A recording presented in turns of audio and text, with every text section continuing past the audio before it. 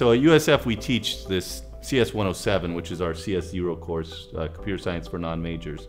And we teach with App Inventor, which is a visual blocks language. And it's great. It really motivates students. It's very accessible so they can build really interesting apps like within the first few weeks. This semester we tried an experiment, a CS1 course, which is CS 110 at our school. And the course had 7 students who had taken 107 before and then took the course. There was also a bunch of students that took the course as their first beginning course, like most CS majors kind of people. We use Java and a little bit of Python first and then Java. But Java, we use this library called the Java Bridge. It's the App Inventor Java Bridge. And it's a high-level library on top of the Android SDK.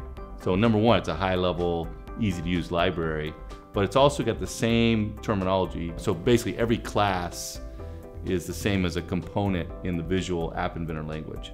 So the idea is the transition from the visual language to the textual language is easier because at least they're not having to learn a bunch of new terminology.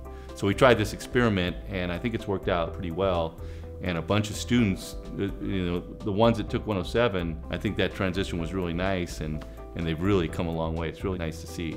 And I think also the students that hadn't had the 107, we did a little bit of App Inventor programming in this course, so they at least had some of that transition to help them. And one interesting thing was, I didn't go straight to Java from the start. We started with Python and kind of a traditional curriculum. So we weren't doing cool apps or anything. We were building your normal bank account, or we built the Mastermind game and some simple command line apps, right, with Python.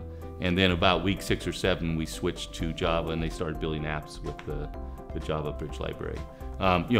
That transition was good, but I think there is, the downside is you're learning counting App Inventor 3 different languages, and that can be a little unsettling for students. On the other hand, they also kind of see that programming is this thing, and you can use different languages to kind of express yourself in coding.